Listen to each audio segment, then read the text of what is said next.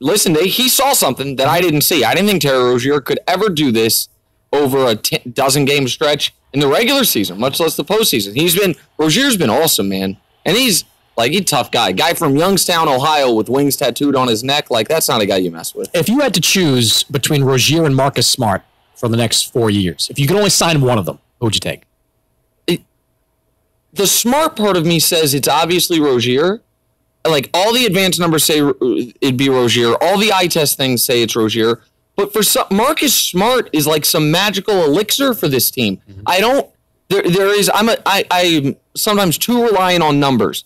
There is no number that explains why the team is so much better with Marcus Smart on the court than without Marcus Smart on the court. It's like that intangible thing that it does seem to energize his teammates when he gets to a loose ball or when he takes a charge, and it doesn't deflate them when he pulls up from three as it would me if I were on his team.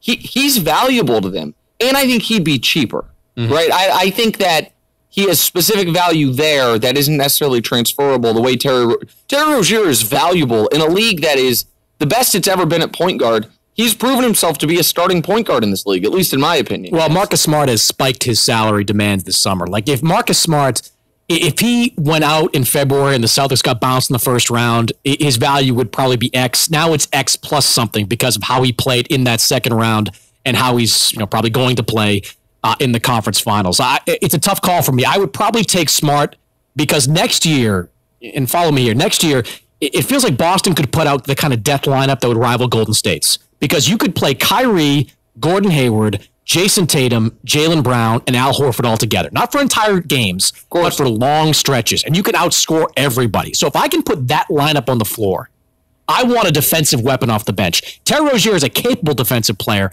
Marcus Smart is a great defensive player. So I want the defensive Swiss Army knife that I can bring onto the court in any situation. I think that's excellent analysis. I agree with you. I don't know if you want to build your team for the only 2 games you're going to get to play against Golden State, because when LeBron goes to Philly, Boston's drawing dead in the East anyway. What?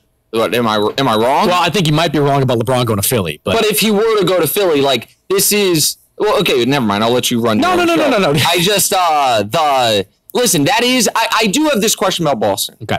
Just one? How much better would they really be with their stars? Come on. Man, my only thing is you can't have it both ways.